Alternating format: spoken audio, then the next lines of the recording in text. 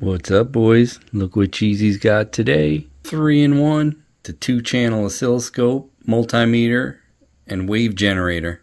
When I was younger and I was into electronics and I was taking classes, you couldn't touch an oscilloscope for under a few $1,000s. Very nice. Here's your charging port. Comes with some leads. Gives you one oscilloscope probe, 1x or 10x probe, standard BNC lead with alligator clips, multimeter leads, USB-A to USB-C charger. Got the user's guide for the probe, operating instructions for the oscilloscope, and a multimeter, and a nice little book. Comes with a nice little carry bag too. Let's fire it up.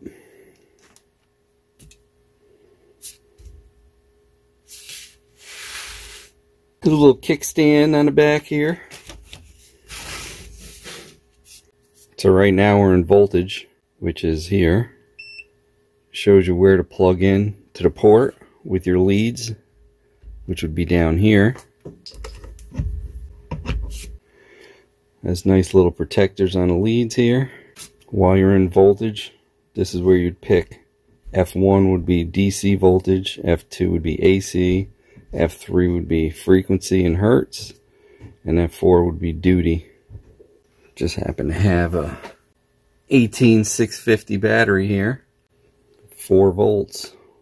Supposed to be 3.7, so I'd say it's fully charged. AC volts. We'll run it out of this extension cord. Auto sensing, as you can see. Let's try the frequency in hertz. 59.99. Close enough to 60. And then the duty, 50%. Now we'll switch to resistance. I have a very, very old decade box here. 2 megohms.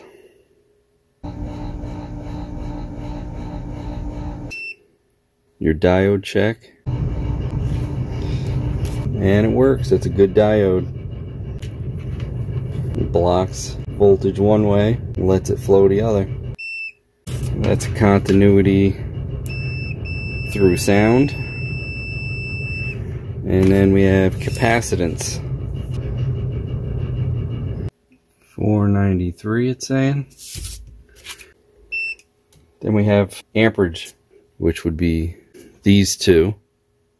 You can do DC microamps, AC microamps, and then DC amp and AC amp, which would be these two.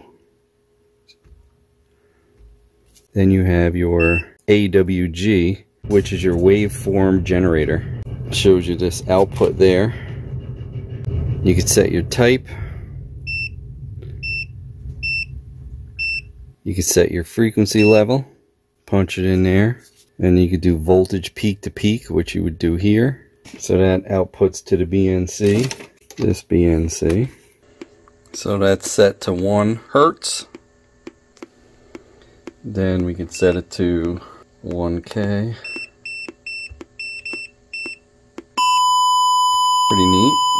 So for the scope mode, you have channel 1. You can hit DC coupling 1-to-1, OK. You can go to the next screen, position, vertical, and horizontal. And channel 2, it's the same thing. So we're going to go back to channel 1. Channel 1 is right there. So let's plug in here. So we have our wave generator outputting into channel 1, which is green. You can come down to the menu here. This is for what you want on the screen. So we'll go into voltage, and we'll do voltage peak to peak, and we will do time and frequency, and then we'll back out, and it shows it right there. It shows your frequency, which is fluctuating almost to 800 megahertz, and your voltage is 1 volt peak to peak. You can either manually do the time and amplitude, or you can hit automatic down the bottom. and it'll automatically do it. Now that's channel 1, which is green. We're going to plug this into channel 2. We'll hit channel 2. Channel 2 is yellow. You see the green in the background. I have not figured out how to separate these two to go one above the other. I'm waiting on a reply from the company to see whether that's possible. And it's the same here with the menu. Of course, it's left over from the last one. Voltage peak to peak. So there's channel 2. And of course channel 1 got wonky again. It only comes with one 10x and 100x scope lead. But you can purchase those, or if you already have something. If you're watching a waveform, you can actually stop it here. So it stops the waveform, see? And you can restart. This also has a save button here. Let's hit save again. To view your save files, hit menu, go to waveform, and there's all the save files. Now you can pick what you want to view it. Previous, and then you hit this back. This is one of those less expensive power supplies. Let's see what the waveform looks like.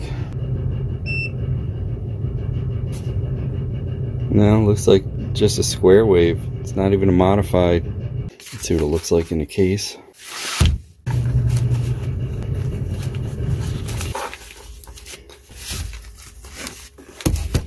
Oh, it's tight, but it fits. That's what she said. This thing is awesome. When I was younger and I was into electronics and I was taking classes, you couldn't touch an oscilloscope for under a few $1,000s. Everything is so compact, and this is 80 megahertz. 80 megahertz in a handheld. Just to have something like this in a big unit back in the day was a big deal. Now it's in the palm of your hand. And it's so cheap. If you're looking for something for your shop or to keep in your car, and you're looking for a versatile multimeter, here you have it. The huge internal battery. It says it'll last 10 hours. In the automotive industry, you actually need an oscilloscope to diagnose some of the issues that are on these cars today. It's packed full of features that they weren't even heard of 10 years ago. If you're interested, look down below. I have the links. Another MotoCheez approved product. And as always, thanks for watching. Hey, don't forget to like, comment, and subscribe. We'd love to hear what you have to say. Hit that bell if you want new notifications on new videos. Links for products used are in the description and on MotoCheez.com. Thanks for watching.